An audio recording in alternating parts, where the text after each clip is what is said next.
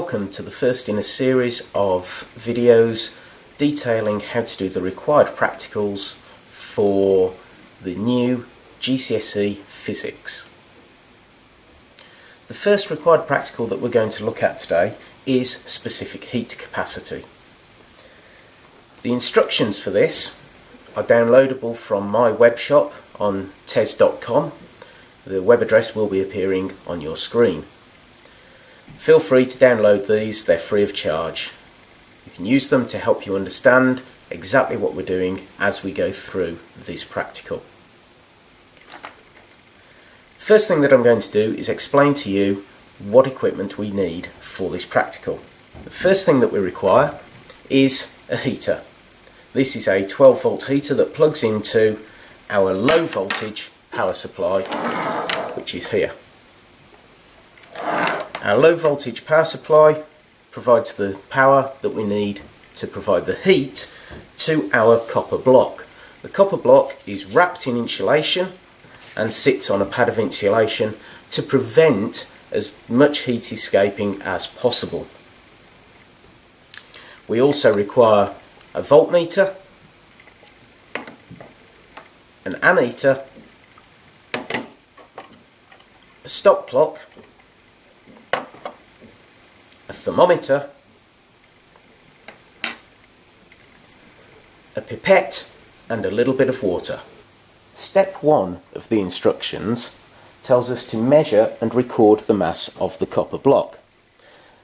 This has already been done for us and the mass has been recorded on the front of the copper block. You need to make a note on your results table of the mass of the copper block. Step 2. Place a heater in the larger hole in the block.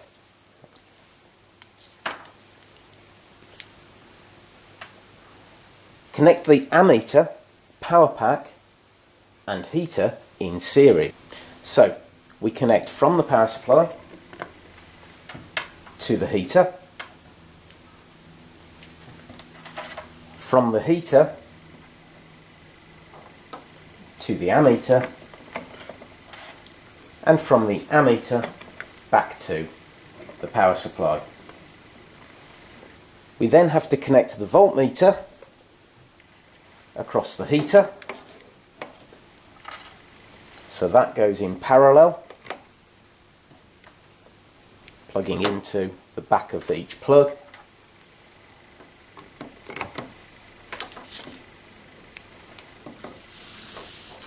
We now have our equipment set up so that we can power it and take our readings of voltage and current.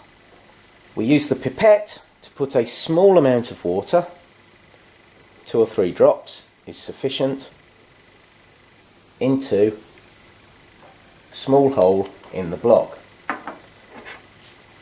This is to enable a better thermal contact between the thermometer and the block itself.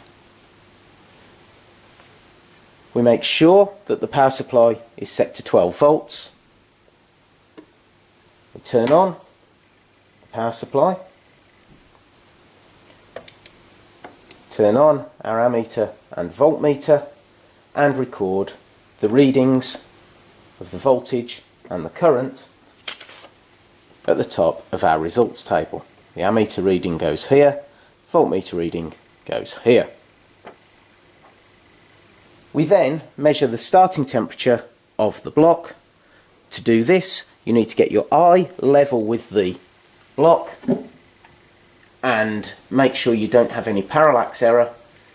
Reading the temperature of the block, our starting temperature for this experiment is 20 degrees. We now start the stop clock.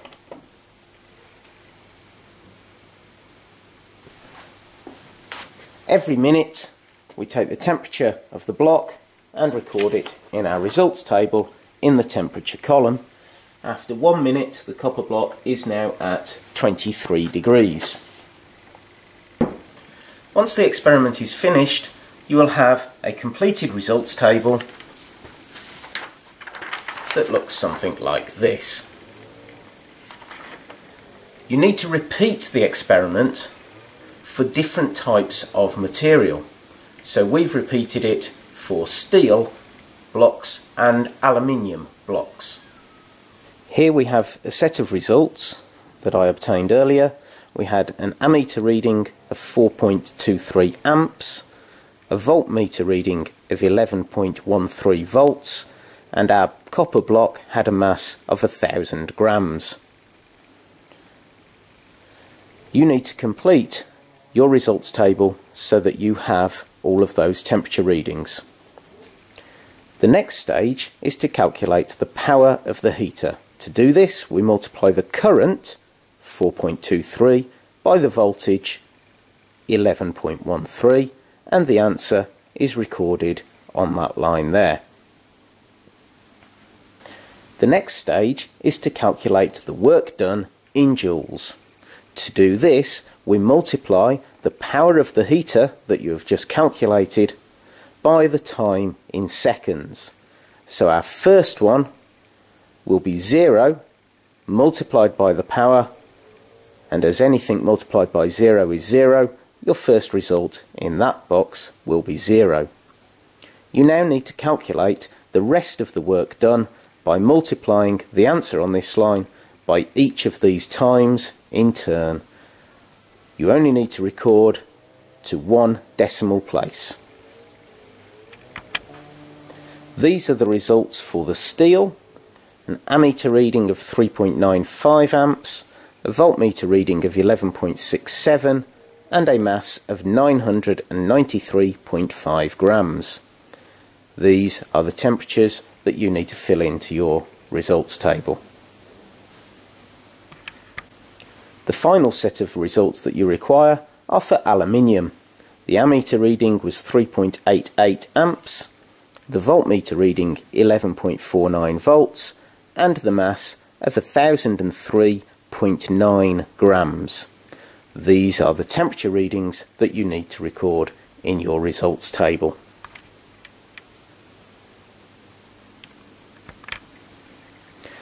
Once we have calculated our work done, we then need to plot a graph of temperature in degrees C against work done in joules, as detailed in the notes that you have.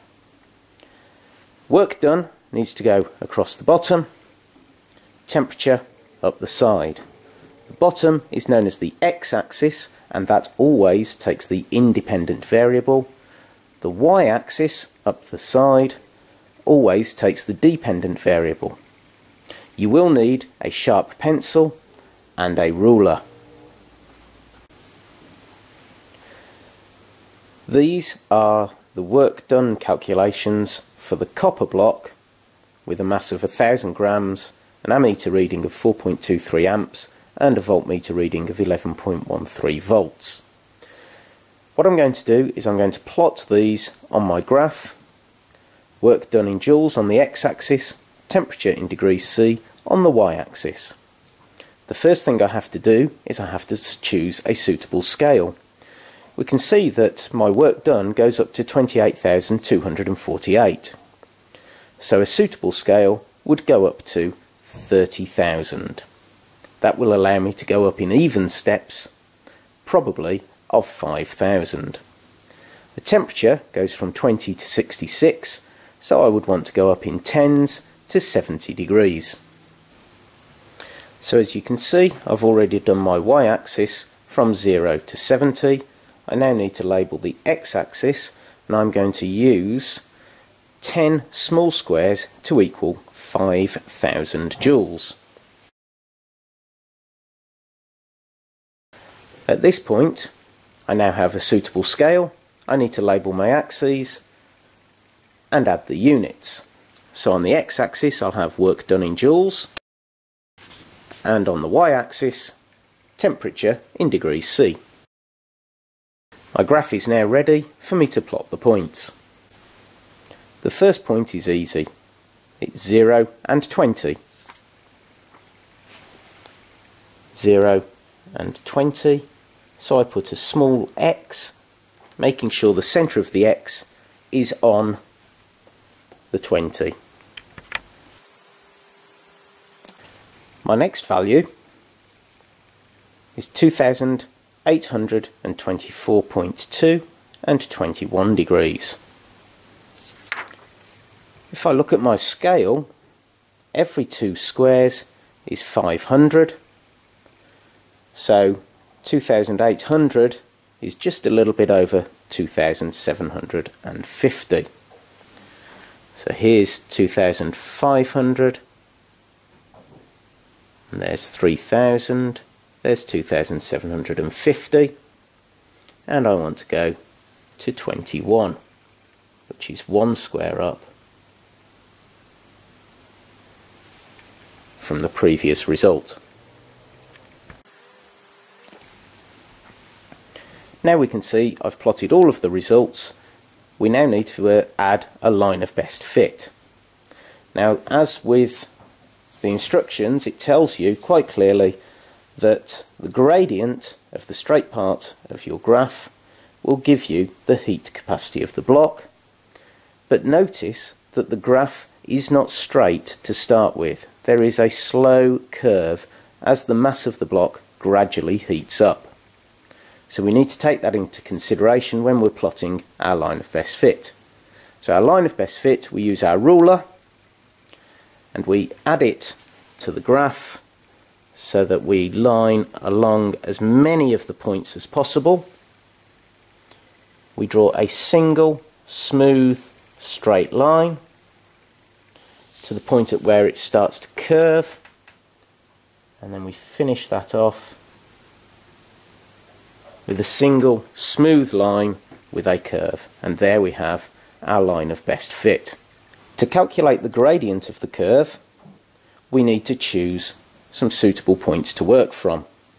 My line is very clearly straight at this point, so I will draw down to the x-axis, and we use as much of the graph as possible.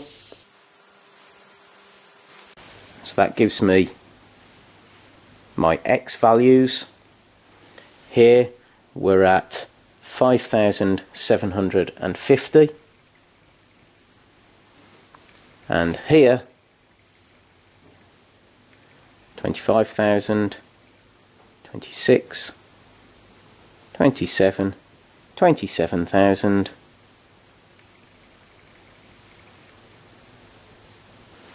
500. The x value is 27,500 minus 5,750. This equals 21,750. So that is our x value. Our y values we track across to the y-axis. We have a minimum value of 24 and a maximum value of 63, so our y value is 63 minus 24. This is 39. To calculate the gradient, we do the y value divided by the x value.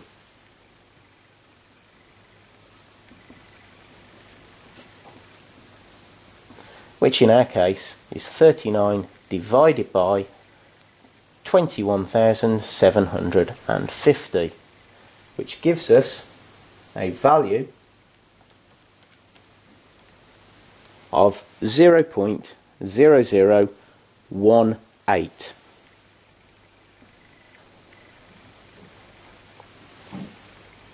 That is the gradient of the graph. To calculate the heat capacity, we do 1 over the gradient, so on your calculator you can just press the reciprocal button, which is x to the minus 1 or 1 over x, or you can type it in again. We do 1 divided by 0.0018, which gives us a heat capacity of 555 recurring. To calculate the specific heat capacity for the block, we take the heat capacity and divide it by the mass of the block. So our heat capacity is 555.5 and our block was 1000 grams, which we need to convert to kilograms. To convert from grams to kilograms, we divide by 1000, which gives us a mass of 1 kilogram. 555.5 over 1 gives us a specific heat capacity of 555 joules per kilogram degrees C. So, having calculated our specific heat capacity from this graph, we can then do the same for both the steel and the aluminium blocks. I hope you've enjoyed this practical. I hope you found it useful.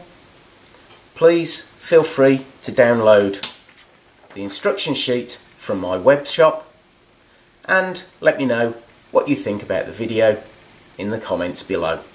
Thank you very much.